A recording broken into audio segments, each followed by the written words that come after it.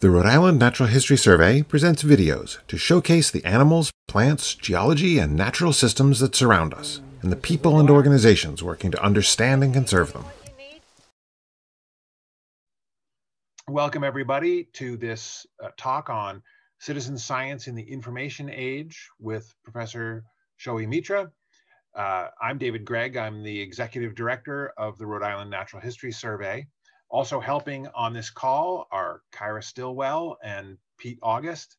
I'd like to thank Kyra for all her work getting this program organized. Normally she does our in-person programs, but she's done a great job of this Zoom program. And thanks to Kyra, and a special thanks to Pete August for who's on our board of directors, and the Watch Hill Conservancy for helping us organize the Zoom feature here today. So Shai will take questions at the end. So if you have questions, you can use the chat feature to send your questions to me or to Pete August, and we will relay those questions to Shai at the end of the program.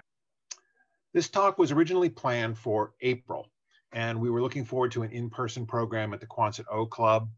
You remember in-person gatherings? Shai's talk was to mark the presentation of the survey's Distinguished Naturalist Award, Golden Eye Award.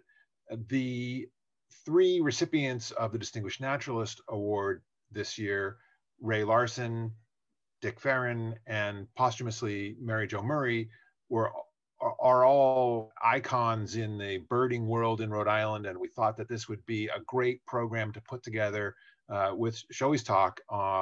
That's kind of the underlying logic of the program, which we had organized in April, but we've managed to recreate it today.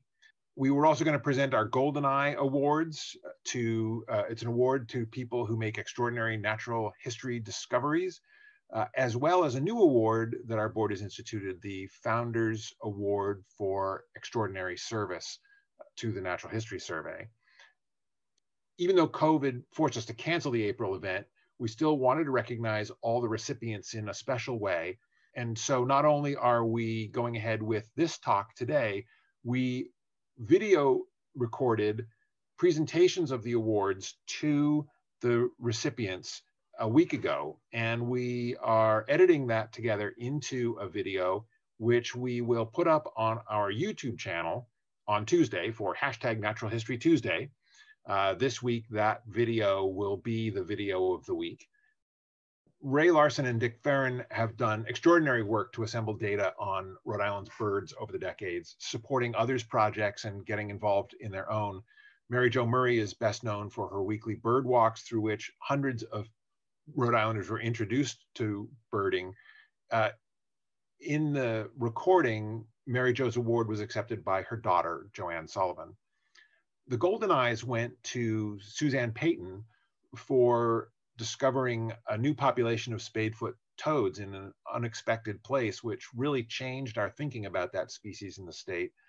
And also to Bill Sharkey, who's a businessman in Ashaway, who had been watching five-line skinks around his property for a couple of years and reported them to the survey this year, along with turning in a specimen, which was just extraordinary. In addition, we presented the first Founders Award for Extraordinary Service to the Sharp family, Peggy and Hank, and to Julie and Henry. All four have been instrumental in getting the Natural History Survey to where it is today. So a really worthy recipient of the first Founders Award for Extraordinary Service. So all of that will be covered in the video that's coming out on Tuesday. Now, many of you today are new to our organization, and so I thought I'd give you just a quick little background on the Natural History Survey. If you're familiar with natural history surveys in other states, you might think that we are a state agency or a university program, and we are neither. The Natural History Survey in Rhode Island is a nonprofit membership organization. And I wanted to just thank the members for their support. We don't have any other source of funds for programs than the membership. And even though our programs have been pivoted from in-person to video this year, many of the costs still remain for my time and Kyra's time, for our pivoting our hardware and software to new stuff, and mileage and lots of other expenses. And so again, I'd point you to our YouTube channel. That's where our energy that would have gone into public programs has been put largely. So take a look at our expeditions to Rhode Island video series, and hopefully you'll find those interesting.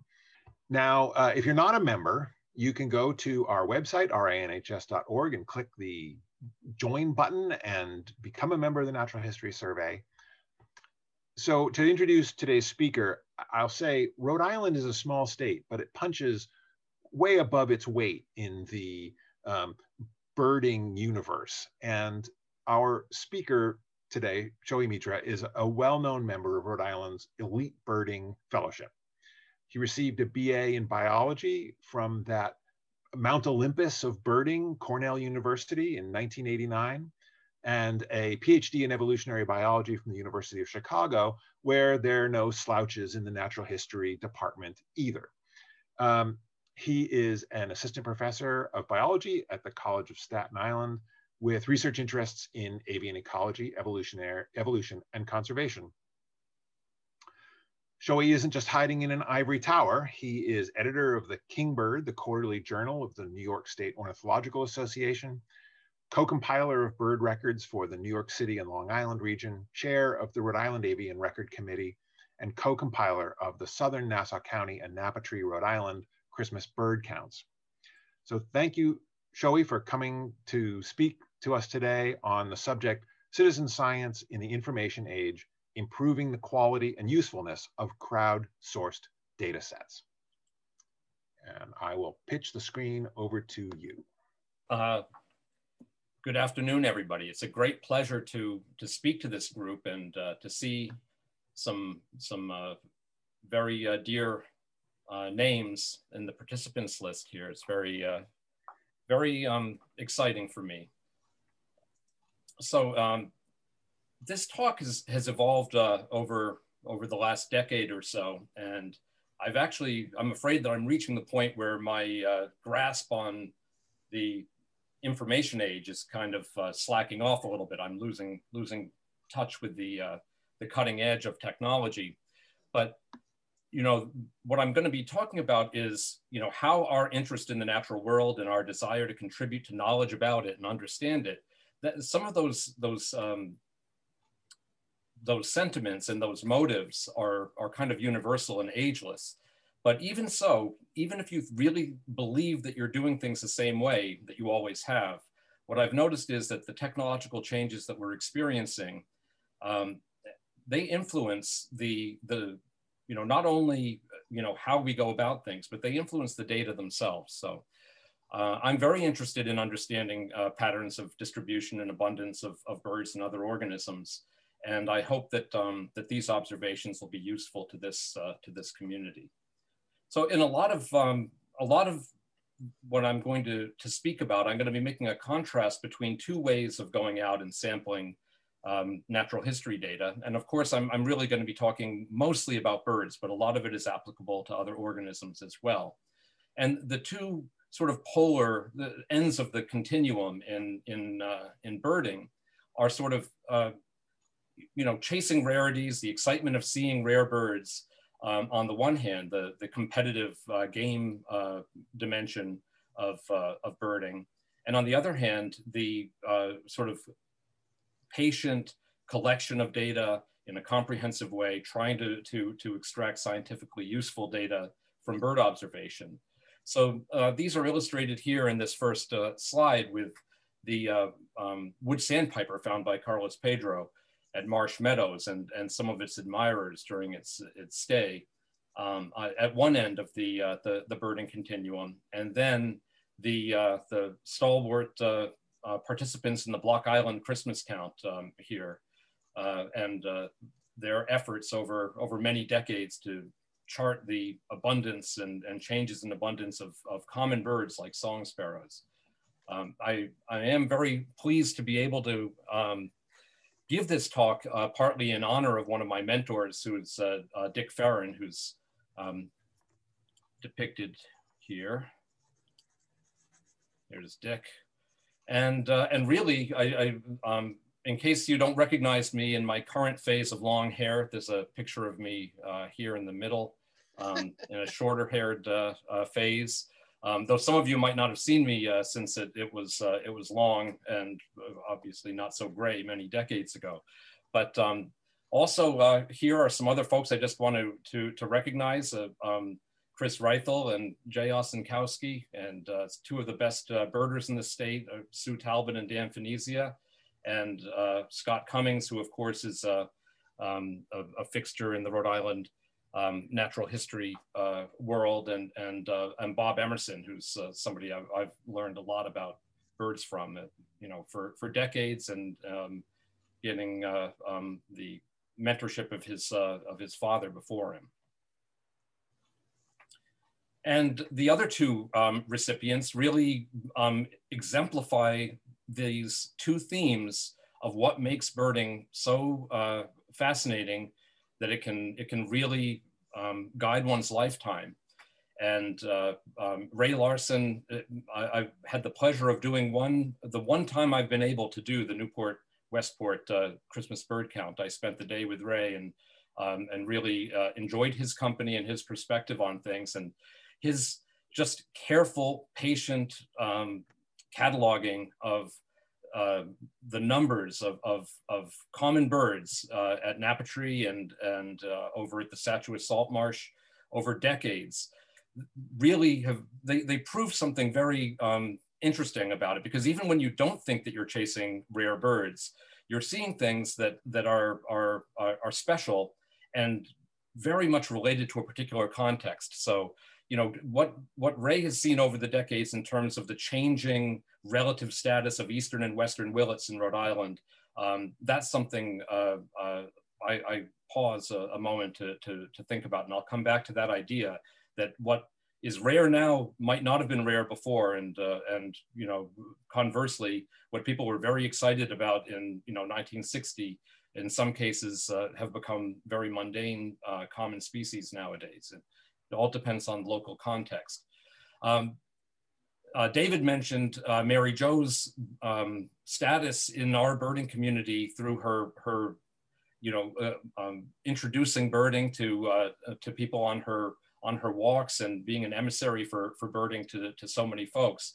When I first met her, I think I remember it. I think it was in Bob Conway's house in Peacedale after a Christmas count, and I was introduced as a young birder to this newly arrived birder from upstate New York. And to me, what she was famous for, I couldn't believe it. She had actually seen the painted redstart that was seen in Western New York State in 1980. So her claim to fame was having laid eyes upon that bird. And little did I know that just shortly before this talk, I would be sitting on the Fire Island Hawk Watch platform with a few friends, and we would get word that there was a painted redstart in Brooklyn at Floyd Bennett Field.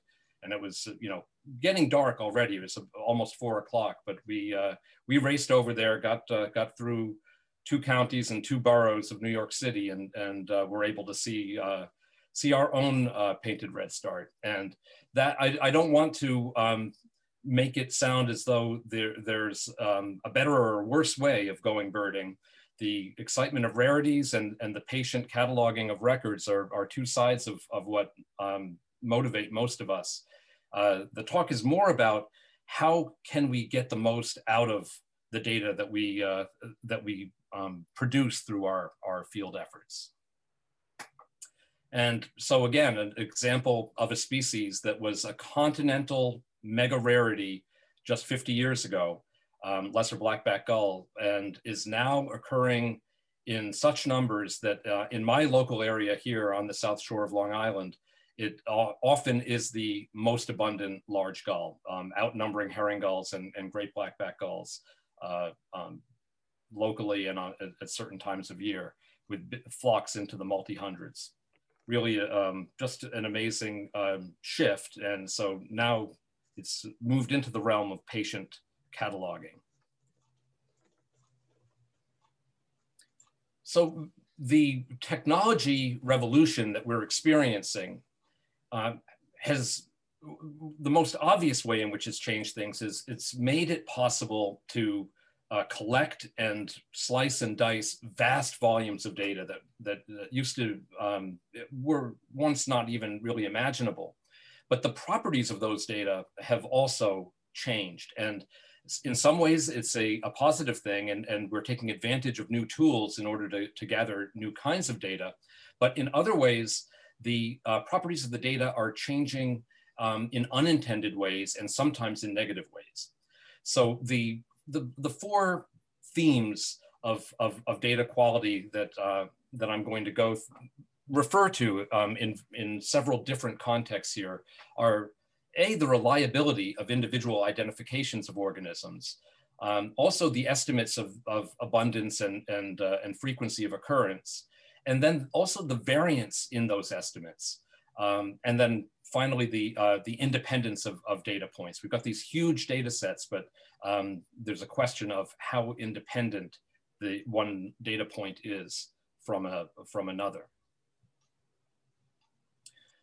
The reliability of individual identifications is one of the things that sort of curmudgeonly old-time birders complain about when they look at eBird and Facebook and other social media platforms in which people are sharing their bird records.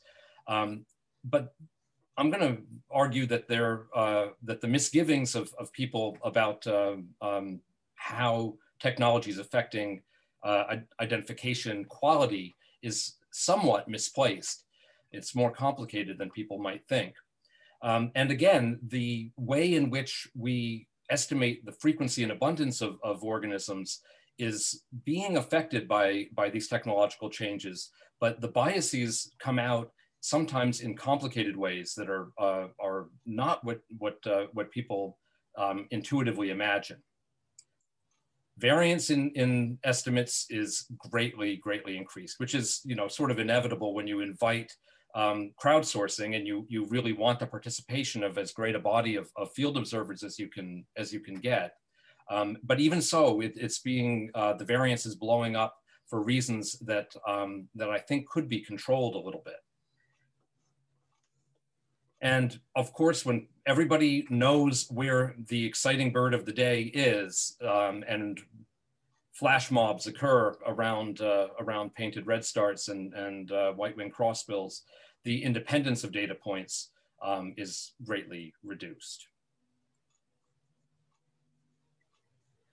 So my passion is bird study. So I'll mainly be talking about birds, but in many cases, I really do think that you'll be able to apply the general ideas to other kinds of organisms as well.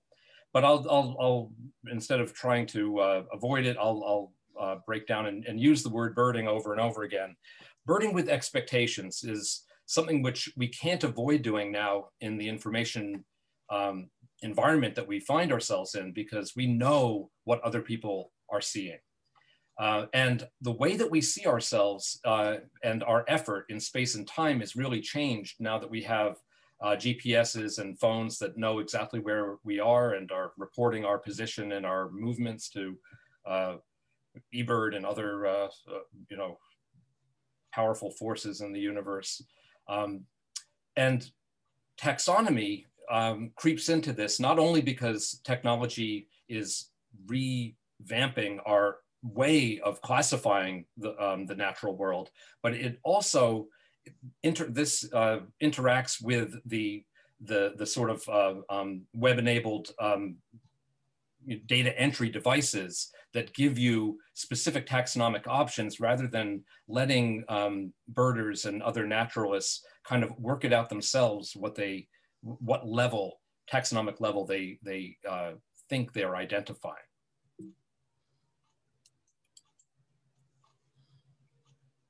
So I have a few little screen captures that I've caught to just illustrate this theme of it's really difficult to just go out and take a walk without knowing what's going on. I don't have Twitter, I don't have Facebook. I avoid using alerts and things like that. I found out about the common cuckoo in Johnston from a friend of mine who was in Cape May, New Jersey, and called me on the phone because they had sleuthed it out somehow through a chat group in Connecticut or something. But the information is all around us. And it's just repeated and repeated, and it's very difficult. I find, speaking with younger birders, or not younger birders, but people who are coming to birding more recently, I find that they really, really struggle with the idea of going out without expectations, specific expectations of what they're trying to find. So let's start with the reliability of individual identifications. One of the early fears was that inviting large numbers of inexperienced people to contribute to the natural history data set would invite lots of spurious records of rare things. And I'm going to argue that the modern technological environment actually has achieved very much the opposite effect. We, for the rarest records, the documentation has never been better. The ambiguity has never been less.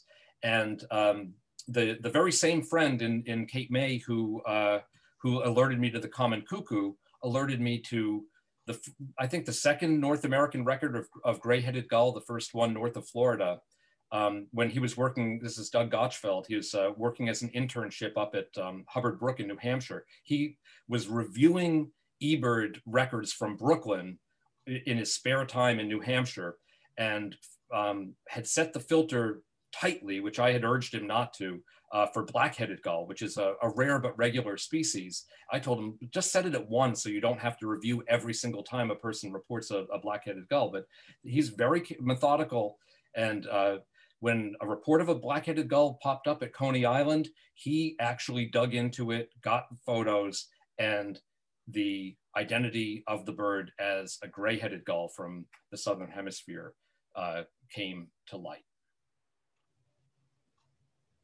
At the same time, people have, I'm sure there are people in New York birding who have seen the painted redstart and who have seen the gray-headed gull, but are a little shaky in their identification of common species. People who are looking at things which whose identities they already know, will sometimes not develop their overall skills in as broad a way as they might otherwise.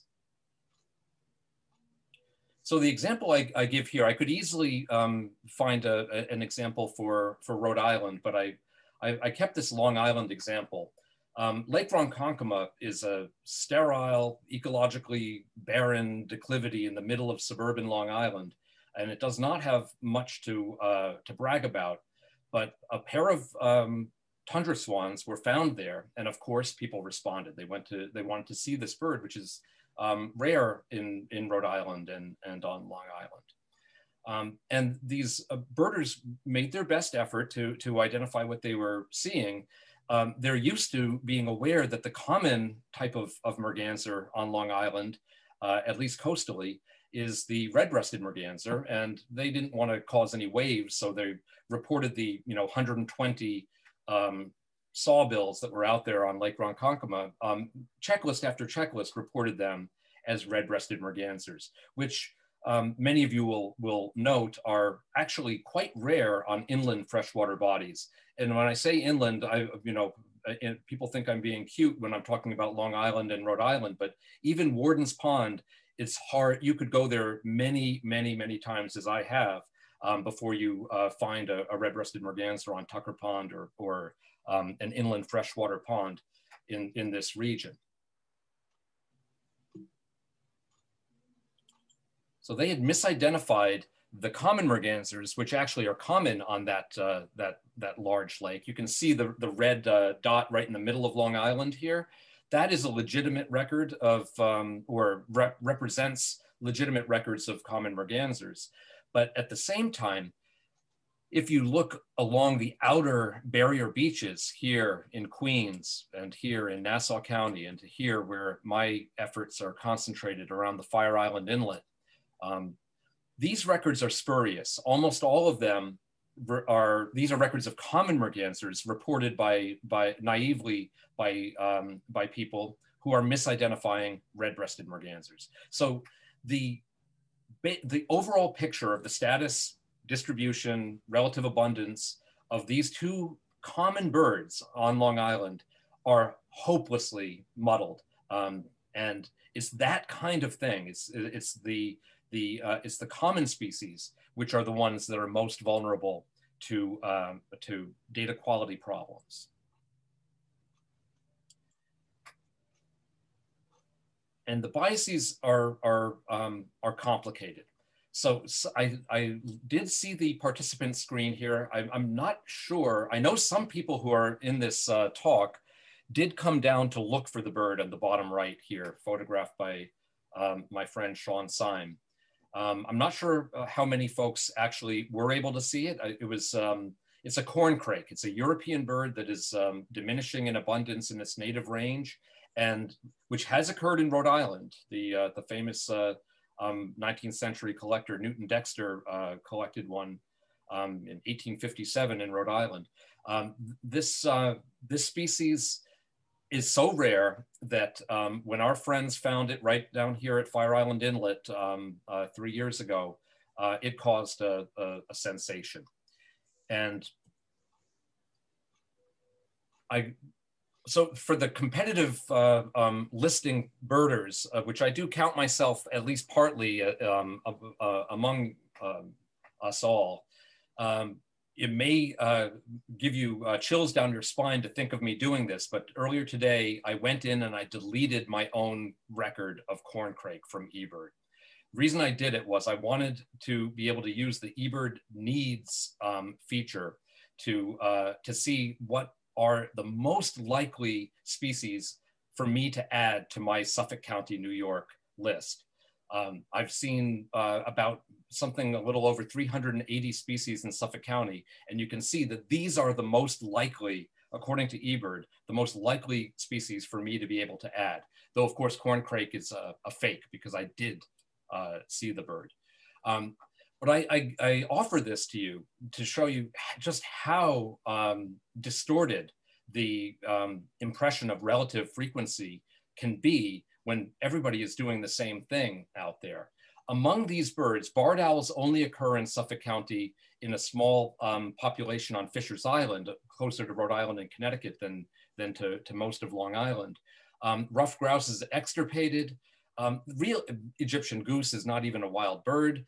Among the things that are my targets for Suffolk County, the most reasonable ones for me to hope to see over the next few years as rare birds are things like Brewer's blackbird, white-winged dove, and Mississippi kite. Any one of those would be a very reasonable rare bird for me to hope to find myself or one of my friends to find and go chase after. But corncrake, a single individual bird that was present for only 2 days, has generated so many records that it actually shows up as being the second most likely species for me to be able to add, based on a vast amount of data, almost 200,000 complete checklists. And of those, 0.0, at the time of the record, it was actually about 0.1%, 1 in 1,000 valid eligible checklists from Suffolk County actually included that bird. So the estimates of frequency and abundance of rare species, their identities are more sure than ever, but our estimates of their frequency and abundance are strongly biased upwards. Common species, on the other hand, are often underestimated, and there are odd kinds of distortions that appear in their data sets.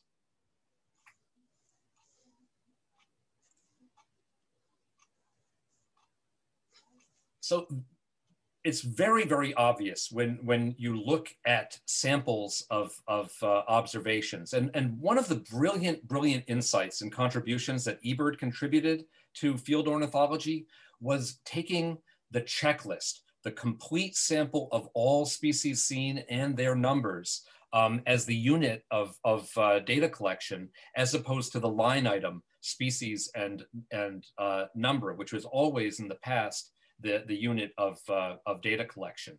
Because when you look at the checklist, the set of species and their abundances that an observer detects in a given effort, the conditional probabilities of finding one species if another one is present or absent, those things are extremely, extremely useful kinds of data.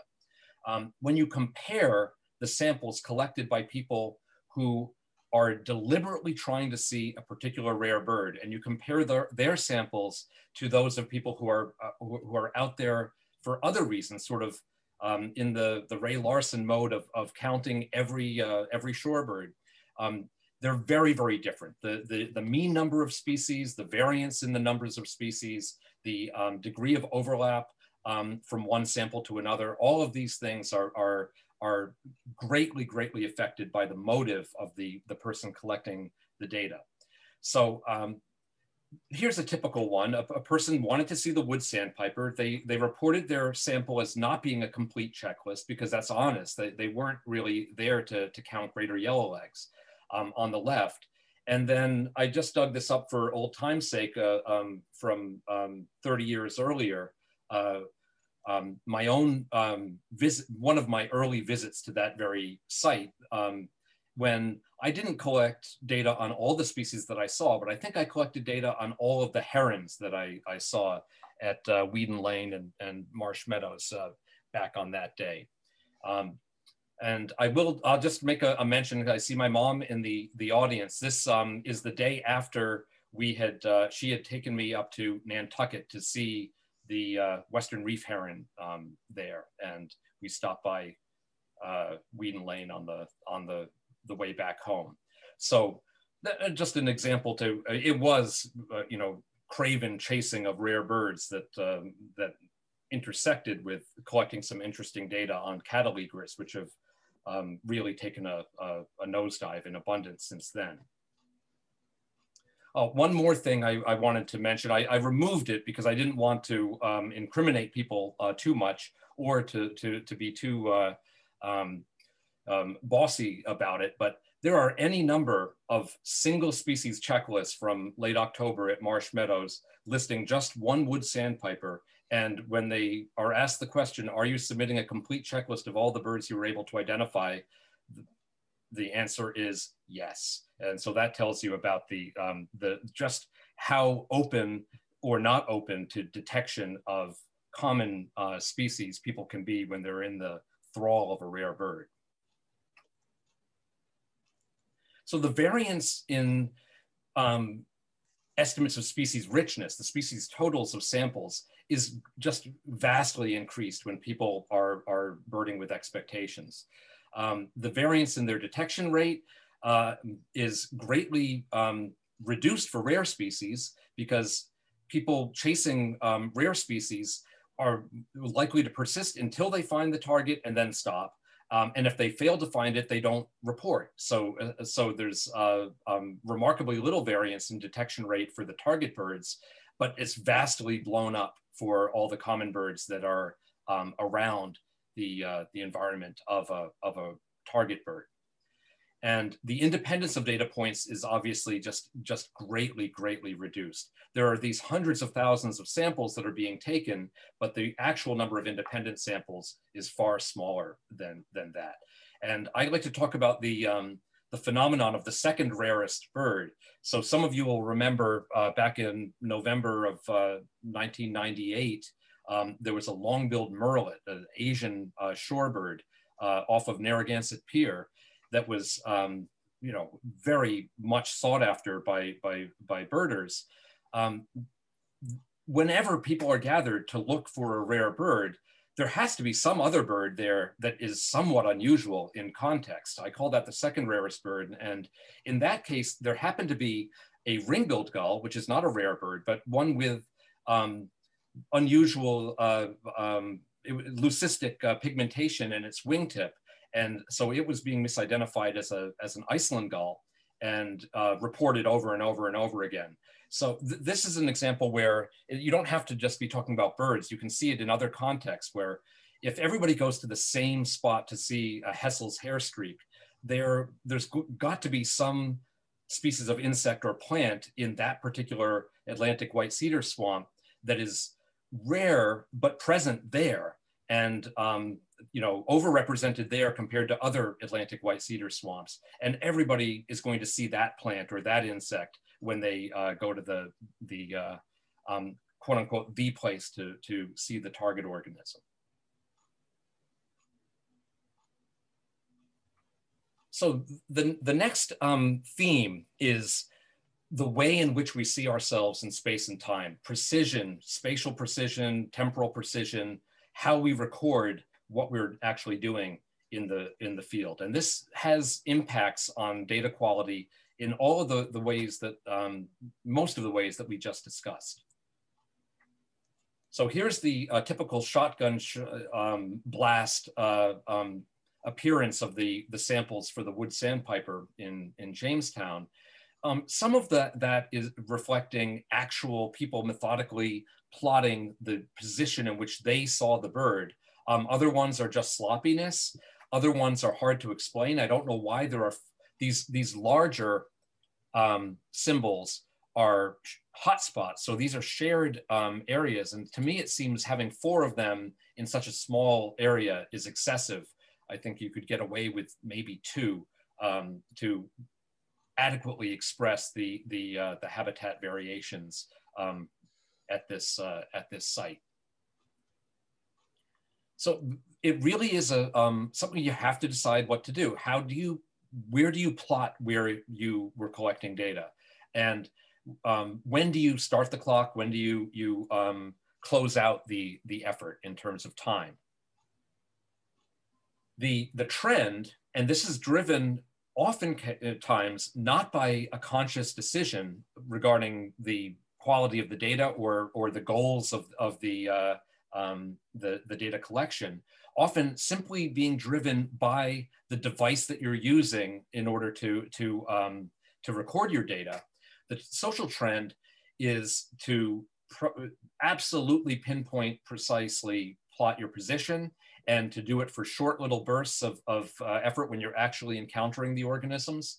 And many of the organizations that are cultivating crowdsourced data sets concur with this. They want as precise a plot as possible and a nice, discrete, short duration, not a rambling walk around Trustham Pond. And I argue that this is fine if the observers actually are committed to conducting point counts and are going to do their transects or their point counts in a systematic way, or they're going to choose randomized places to go and record what they see in a particular amount of time. But most observers aren't really committed to doing that. They don't want to do that. And what can happen is people will wander around doing their normal routine, which could be actually plotted in a natural way over a longer duration, but they won't begin their sample until they find something that they perceive as unusual enough to be interesting. And then if they wind up never seeing anything interesting or rare that day, they might not even bother to collect a sample. And that obviously is going to have a strong effect. It's going to make rare birds seem much easier to find than they really are, because all of those walks on the beach when you did not see a snowy owl are left out of the data set. And the mile and a half that you walked before you finally turned the corner and there it was, and then you start your checklist right there with your mobile app, that greatly underestimates the amount of time and distance that you covered, and overestimates the abundance and frequency of the target species. Some of you will recognize this mecca of birding. This is Cape May Point, where some of the very most skilled field ornithologists in the world live and have taught us a lot about bird migration and how bird distributions change over time, and yet they really overdo it. So at Cape May Point, which is a pretty defined place, they have hotspot, separate public shared locality pins for every single dune crossing, which is a little bit excessive.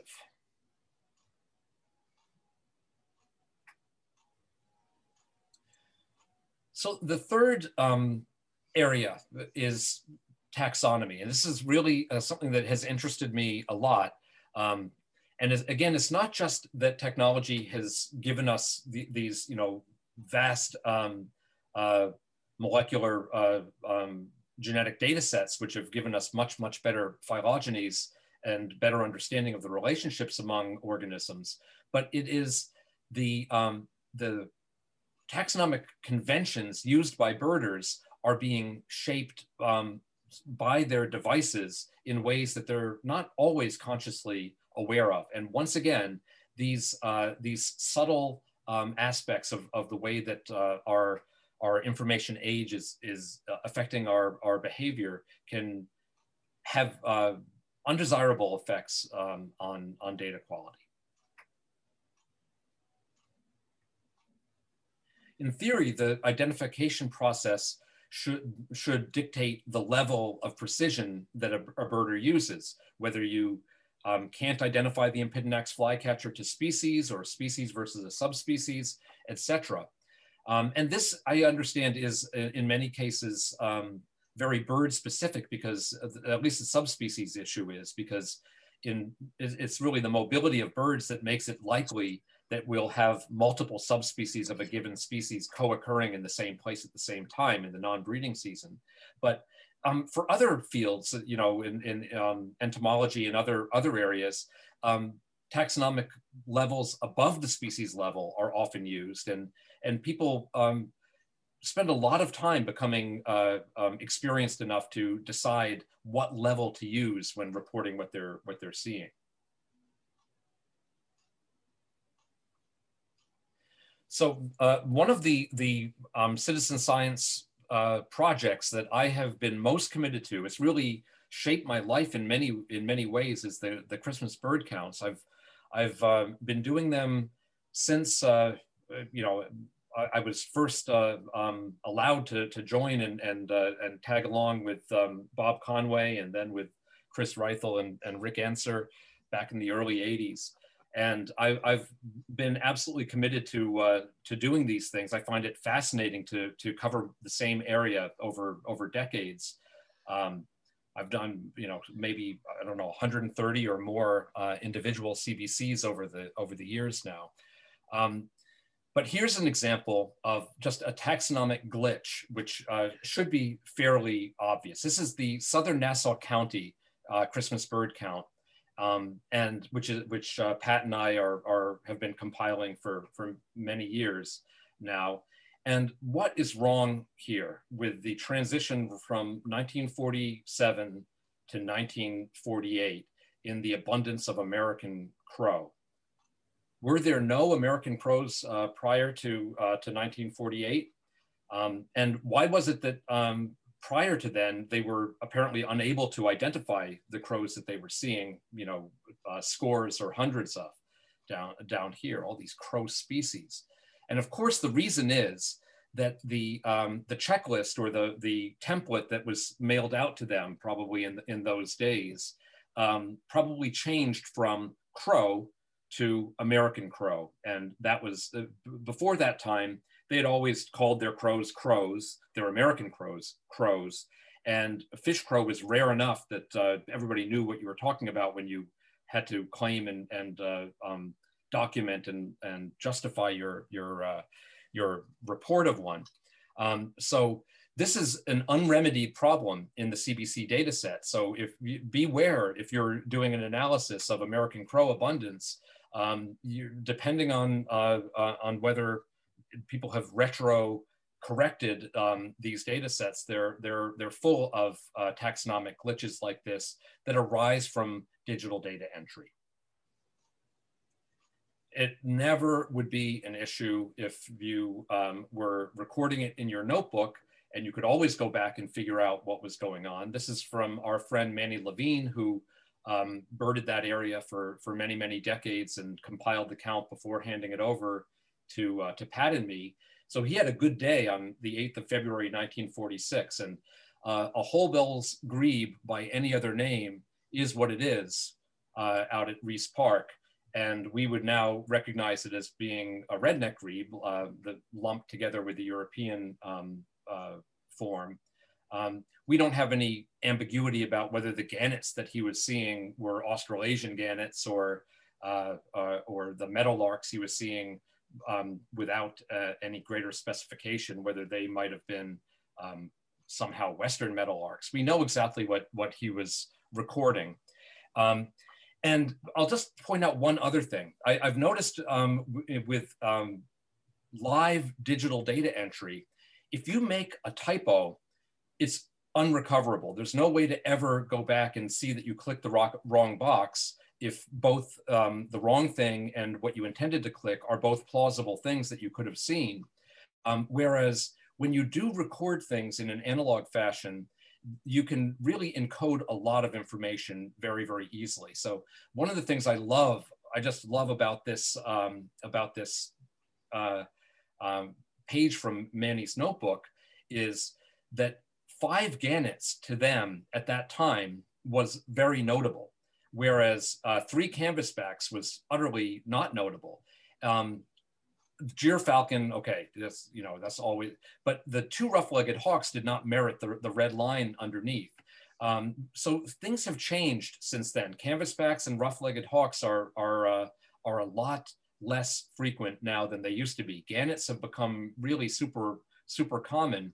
And except for a couple of years ago, seeing 9 snowy owls in one area in one day would be pretty incomprehensible nowadays.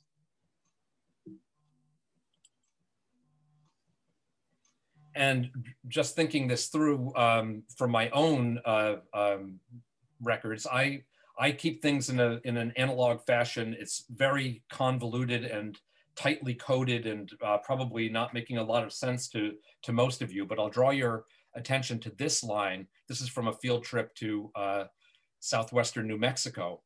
And this 4-letter code stands for solitary vireo.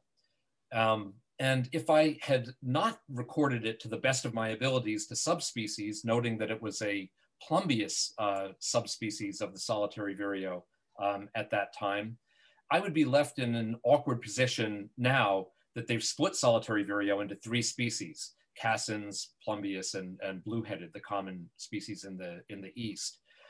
But because I recorded things as best I could and not using a blunt instrument like an online checklist, I preserved enough information that I know what I was looking at there. And I still don't know what I was looking at here for this tanager, whether it was a hepatic or a summer or what it was. We'll never know. Karanga spot. So I'm going to dive in here a little bit deeply into the taxonomy and identification of birds for just a few slides. But the main idea here is I really think that naturalists should use the criterion of field identifiability, and you have to use the criterion of probability when we record what we see.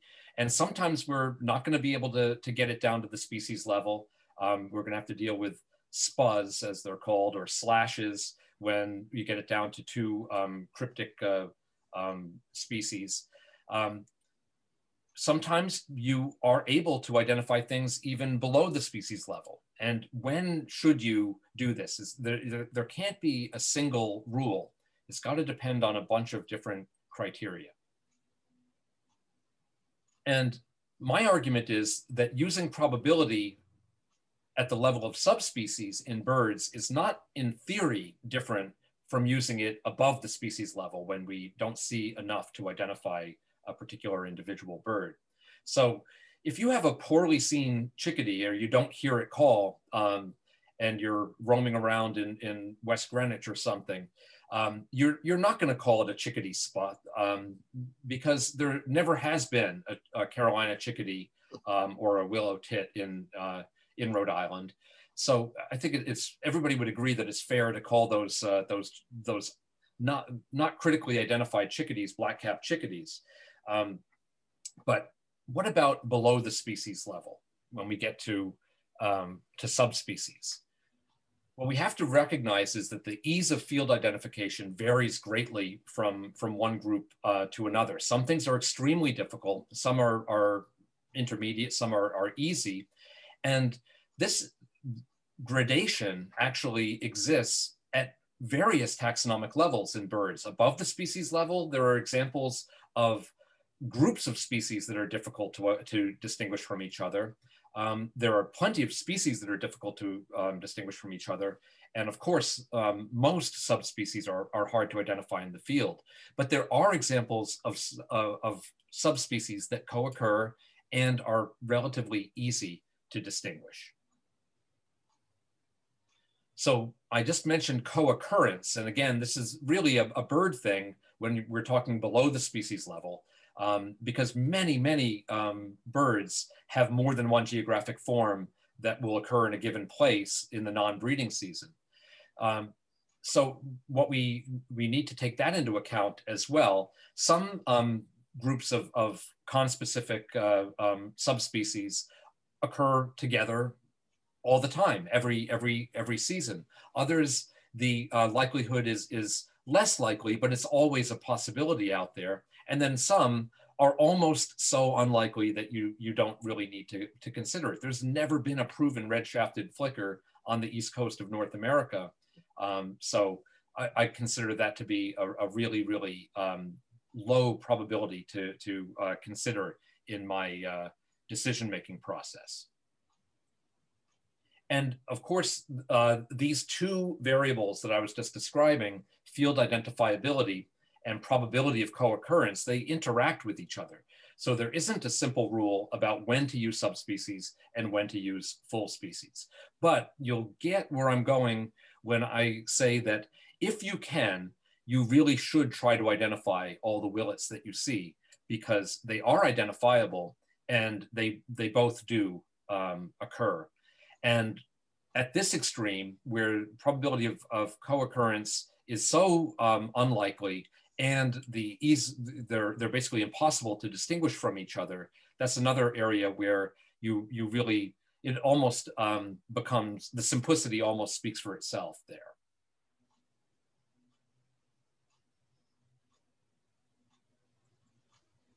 So an example I'd like to give is take an abundant bird like brant, and imagine seeing a flock of that you estimate at about 1,000 birds.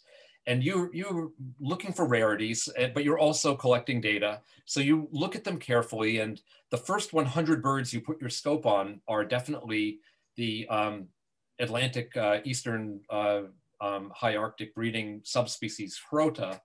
And then your heart stops and then starts pounding because you find the rare black brant that you've been looking for. And of course, you start photographing it, you neglect the other 900 birds, and you document your black brant. And the question is, how should you report your effort? I did not fix the top of this slide here, I see, but so we're back in Bristol with 1,000 brant, not in Jamaica Bay. And we've sampled 10% of them carefully. And this is a frequent thing that you'll see on eBird. The rarity is identified. The scrutinized common expected form is broken out by the actual number that were studied, and then the rest are left as unidentified to subspecies. But I argue that this is an inaccurate way to do it, because you're misrepresenting your best estimate of the number Atlantic brant that are present. Of those remaining 900 birds that were not scrutinized, you know that the maximum number of rare taxa that could be among them is much less than the error around your estimate of the total number.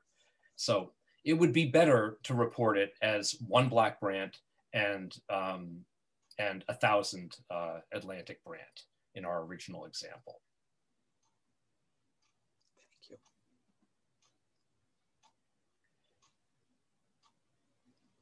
An exception to this rule that you should not report both the more inclusive unidentified brant and the common expected subspecies in the same sample would be if you actually did see an additional ambiguous looking bird that was not a black brant, but did not appear to be a regular Atlantic brant. Maybe this is a gray-bellied brant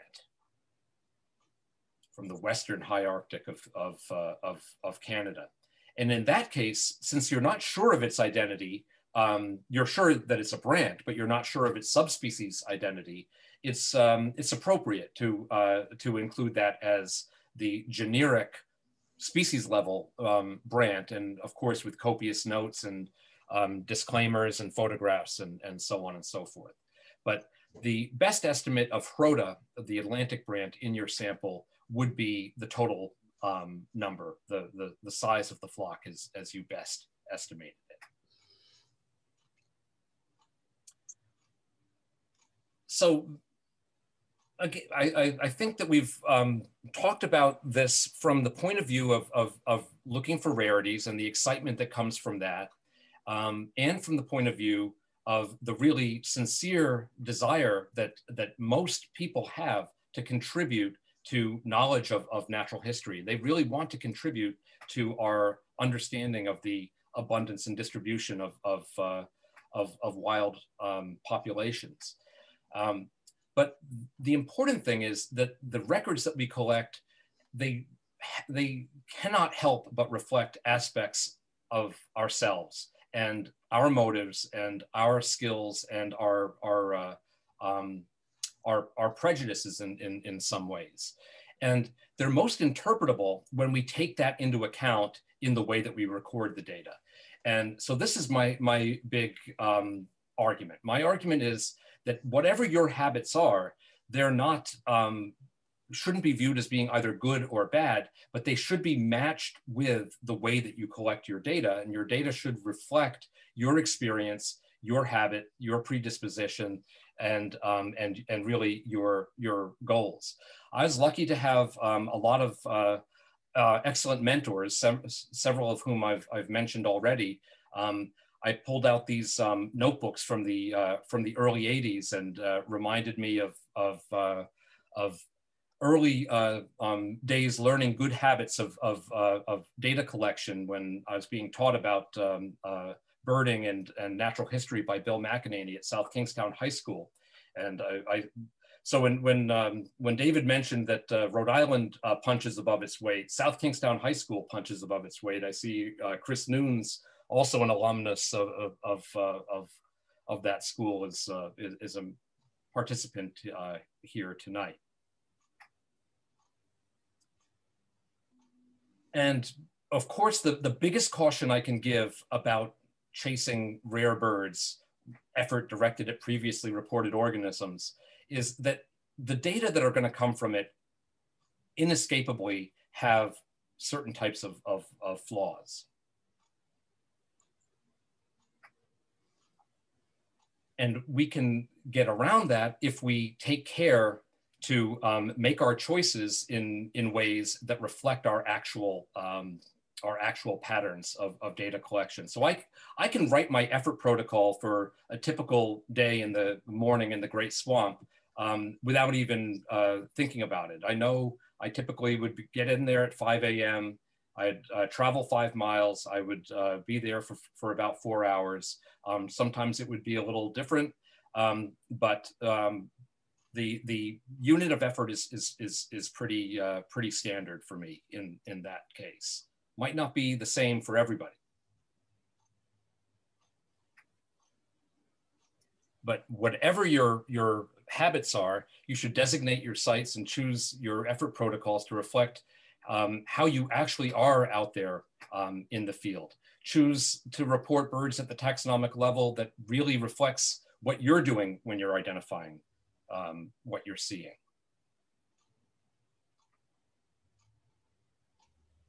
Avoid using overly precise site designations and very short sampling durations, unless that is absolutely specifically what you had in mind to begin with, because otherwise you're going to inflate your estimates of how easily found rare species are. And one of the most important points here is that when I talk about the interpretability of data and the usefulness of data, usually people are kind of imagining that there's, there are these folks up there in the lab of ornithology at Cornell and behind closed doors with a supercomputer and cranking out these amazing GIS analyses of millions of data points. That's not the only sort of usefulness that crowdsourced data has. It really is meaningful to oneself, most of all, first and foremost, and also to one's friends who we compete with, that we torture, we help to find and things that they're looking for, that we mentor. The meaningfulness of one's data is much richer if you actually encode it in ways that are true to your own habits and your own goals and motivations. So get out there in the field and collect the data, add it to the vast amount of information that we're all enjoying and plagued by at the same time, and resist the urge to bird with expectations too often. But of course, I never say never. All things in moderation. I do it all the time, but when I do, I'm careful to recognize the limitations in what I'm collecting in those contexts. And you can use the appropriate protocol not to overrepresent the independence of your effort. And you can admit that maybe you were not looking at all the different species that were around you when you were looking at that rare bird. And then don't do it too much. So that's it for the slides. Thanks again for the opportunity to share these thoughts with you and the natural history community of Rhode Island. And if David has collected any questions, we can I'd be happy to answer them. Sure. Shai, two things. If you unshare your screen, we'll get a bigger picture of you. And also, if you could turn on a light in your room. Yes. That would be great. And then everybody else, if you have questions, you can send them in the chat, and we will pose them as best we can. I'll have to paraphrase some of the more complicated questions. So the first question, because I'm in charge, I get to start with the first question. So your talk put me in mind of a study that Gary Alt did on deer hunters in Pennsylvania. And when he spoke at the survey, he talked about this. He actually put radio collars on hunters and learned that there were really different behaviors of hunters in seeking deer in generations. Younger hunters behave differently than older hunters. And so if you're looking at all the variables that are changing over the course of time in birding, are there changes in the range and endurance of birders that are affecting the data they collect, or perhaps in the quality of binoculars and telescopes or some other factor that trends over time. Absolutely. No, really, really, there are remarkable contrasts that you can see in the demographics. There are a lot of demographic aspects to it. And one of the things that I emphasize when I'm birding with other people and who are newer to it and who are learning is that everybody's different. And what I really do notice a difference between new birders who take it up in their childhood, you know, as very young people, compared to newer birders who are coming to birding later in life. And I would emphasize that most of the cautions that I'm giving here are most directed towards that second group. The people who are growing up as digital natives and coming into birding as young people today, what they're really able to match that sort of idealized vision of taking the new tools and applying them to old problems and doing it in a sort of seamless way without distorting what the ultimate goal is. But so for instance, when young birders get good at recording their data in eBird, they often do use these very spatially explicit positions and short durations, and they do so accurately, and they're willing to report all of their fruitless efforts that they do. So they have all these short samples that didn't produce any rare bird and so on. So that they do it right. What I find is that the folks who come to it later in life who weren't birding before the information age, they're in a position where they sometimes have difficulties in meshing their interests and their goals with the technology that and the opportunities to use technology that they have. Right. So another sort of methodological question that we had in the chat was about your corncrake problem, and really sort of pointing out, isn't that a problem of the methodology of eBird in producing those percentages? If you were to report the percentages by, you know, the chance in any given day rather than, you know, on any given, I don't know, walk or what have you, it would change the way that those are reported. And that's right. So how can your critique be used to advance the way we're doing things in all of this? Well, so that's it's very true, and of course I chose sort of the most extreme thing I could think of to illustrate that example. But it really is more complicated than that, and I'm sure that there are ways in which the eBird Central, they do have methods of sort of correcting for the non-independence of data in their analyses. But what I didn't say it in that particular part of the talk, but really one of my biggest goals is to have individual birders be able to interpret their own records better and understand the relative rarity of their own observations. And so one of the things that we observe, we old timers who've been doing this for a long time, is that because of the ubiquity of information about rare birds, newer birders often don't have a sense of perspective on something as rare as a corncrake versus something rare but really expected, like a western kingbird or a lark sparrow or something like that. Whenever something which they haven't seen before or haven't seen that year is reported, they go and chase it anyway. And what this produces is a pattern in the data, but also in people's perceptions, where they don't distinguish between the super rare and the merely rare, but really something that you're going to get to know if you slog it out for a few years and get out there.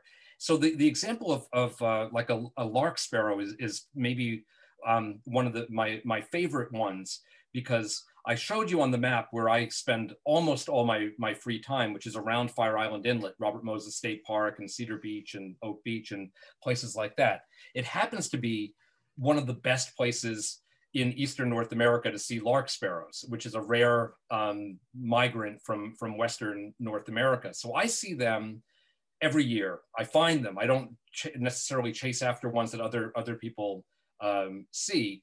And so what you were suggesting, using some sort of a granularity filter, that would actually not work, because I actually do find lark sparrows over and over again in the same place, a different one there tomorrow than I did today, that sort of thing.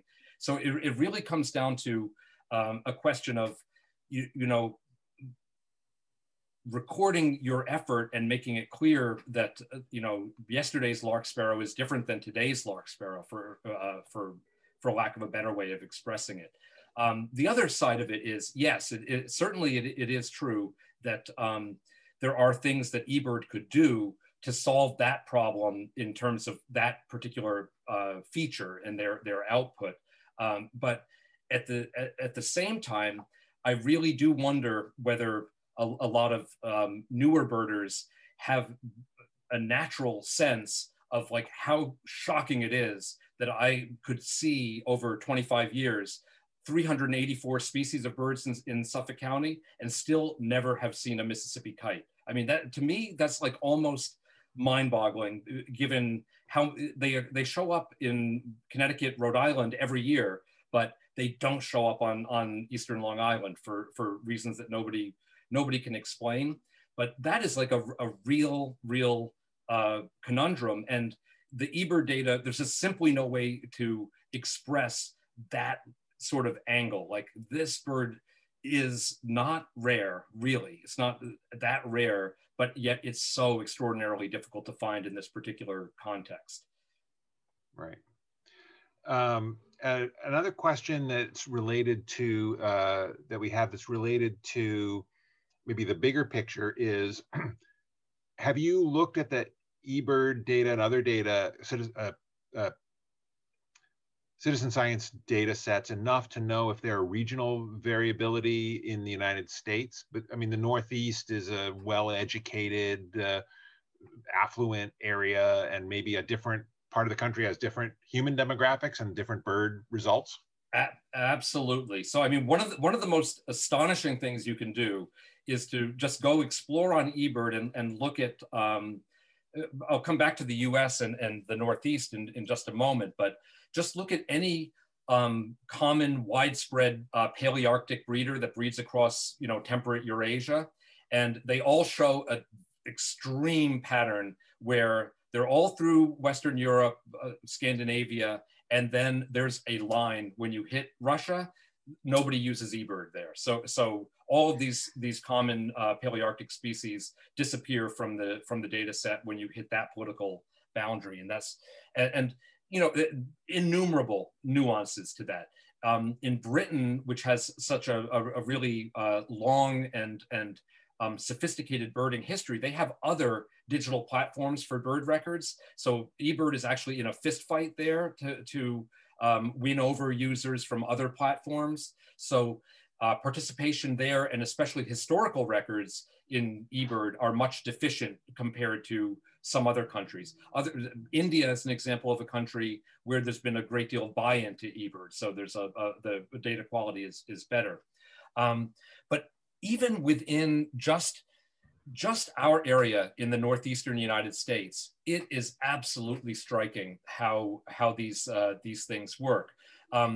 The number of checklists that are generated, the number of samples that are generated in places like Long Island and New York City, where there are a lot of birders and a lot of really good birders, the scale of it is absolutely just night and day compared to upstate New York, for instance.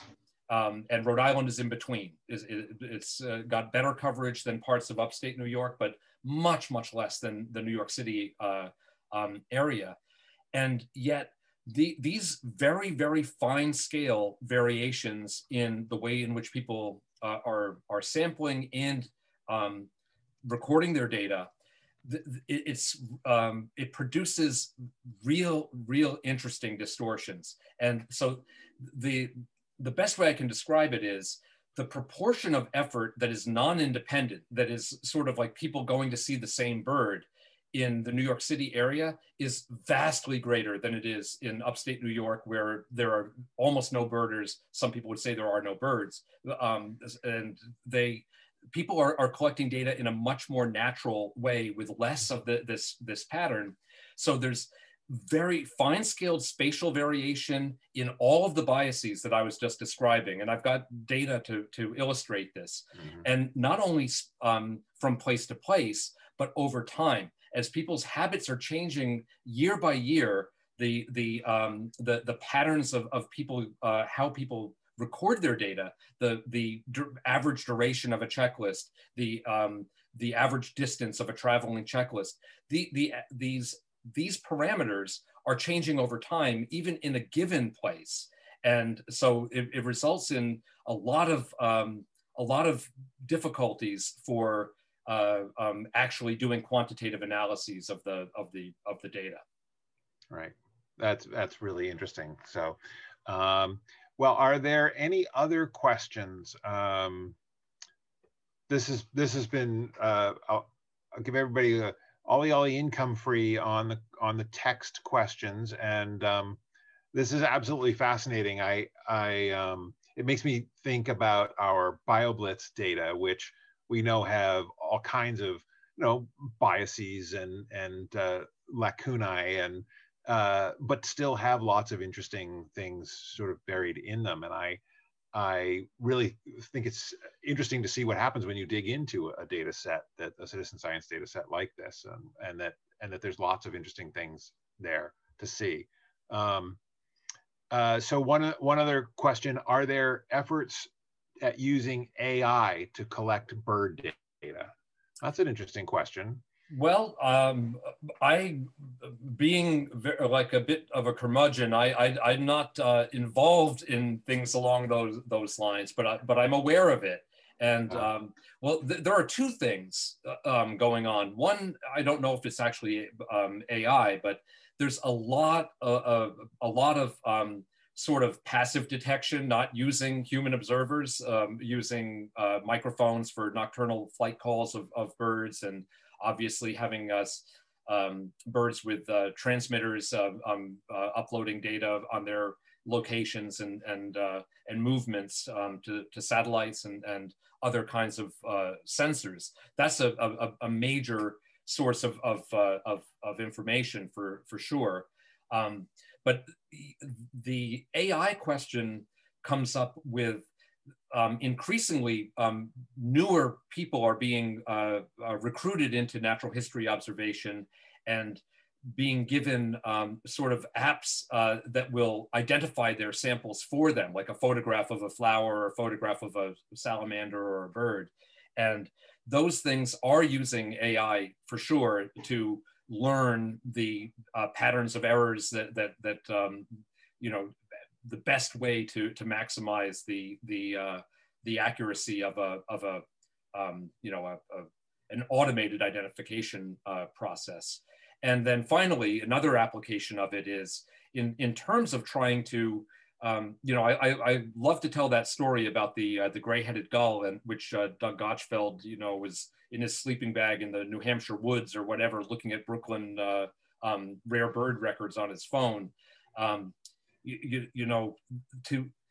To really figure out what is rare in a given context and therefore requires review and requires documentation is such a difficult question. And certainly people are using AI to shape really sophisticated algorithms to detect what is normal for a place and what's unexpected in a given place. But I still go back to some of those conclusions that I just came up with, which was there still is nothing as good as an experienced human being who's observed things for a long time to recognize what truly does stand out in a particular context versus something else. But you know, it will improve over time. There's no doubt about that. Yeah, yeah, that's really interesting. Let's see.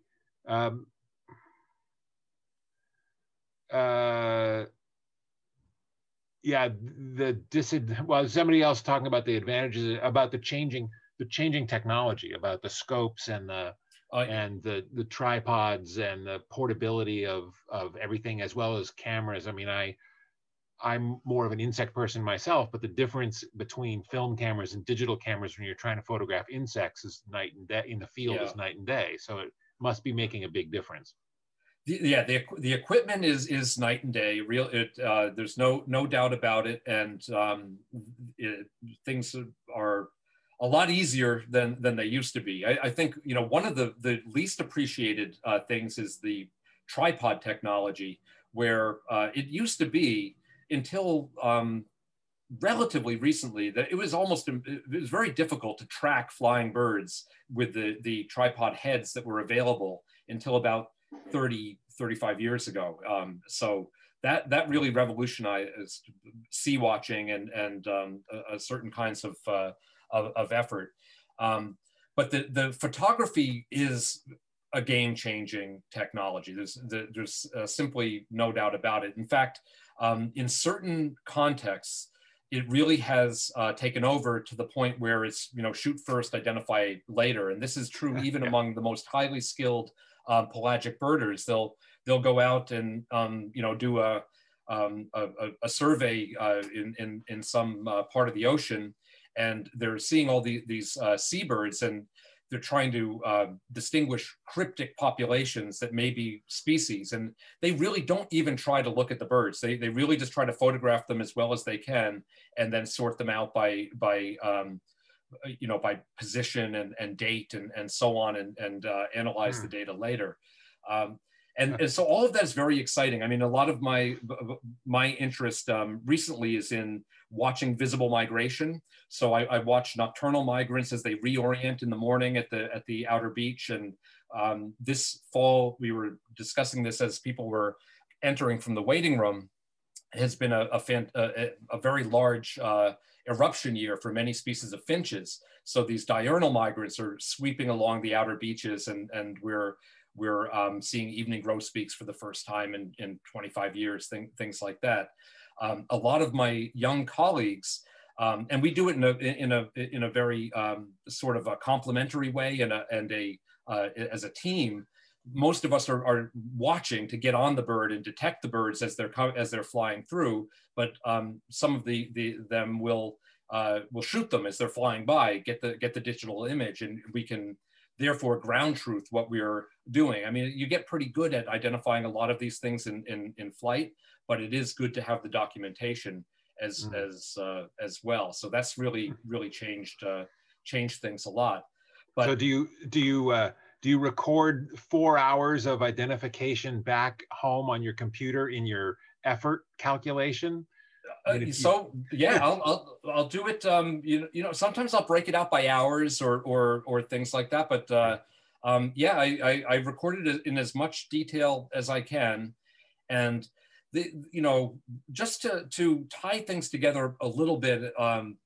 One of the things that I fear coming from this enhanced technical ability to identify birds without skill, without experience, and so on, is that ultimately, if all you need to do is you know, put a microphone up against the sky, or have a you know, cameras sampling a unit of airspace and things like this, and then artificial intelligence identifying the data that's coming in, is that you really are losing the thing that makes it fun and makes it interesting and makes people engaged with the natural environment. Well, all of us got to it from a point of being fascinated by the organisms and wanting to understand them. And I really argue always that the techniques that I'm advocating here, first and foremost, it's not that it will improve the data for the quote unquote scientists to be able to figure out what's going on with population trends, is it will help you understand what you're seeing better. If you think about the way in which you record the data, your own records will be more meaningful to you, and you will appreciate the excitement of seeing what you know. Like the day that I finally see a Mississippi kite in Suffolk County, it will be very meaningful to me, more so than I think a new bird is for folks who are too caught up in just, you know, everything counts one kind of a approach to their field effort. Right. Well, that's just terrific. A great way to wrap it up, and something that I think is a suitable talk for the awarding of the Distinguished Naturalist Awards to 3 remarkable birders in Rhode Island. And so I'll just say thank you. I'm sorry we don't have like an applause soundtrack that I can play here, but you can imagine applause. And so let me just say to everybody who's still on the line, and it's actually quite a lot of people, you've managed to hold the audience pretty well here. We have been recording this, and so we will put it up on our YouTube channel. While you're at our YouTube channel, you can check out our Expeditions to Rhode Island videos and the Distinguished Naturalist Award ceremony, which we taped and will go up as this week's #NaturalHistoryTuesday video. And thank everybody for coming tonight. And this worked great, and we'll look forward to seeing everybody at another event soon. So thank you very much, everybody. And thank you, Shai. Oh, you're very welcome. Thanks. And great to see all these names here. Have a good night. Yeah, you too. Natural History Survey videos are made possible through the generous contributions of members and friends. Want to help us do more environmental science and conservation? Hit the like button, share our videos with your circle, subscribe, or make a financial contribution on our website, ranhs.org, or through Patreon. Thanks, and see you out there.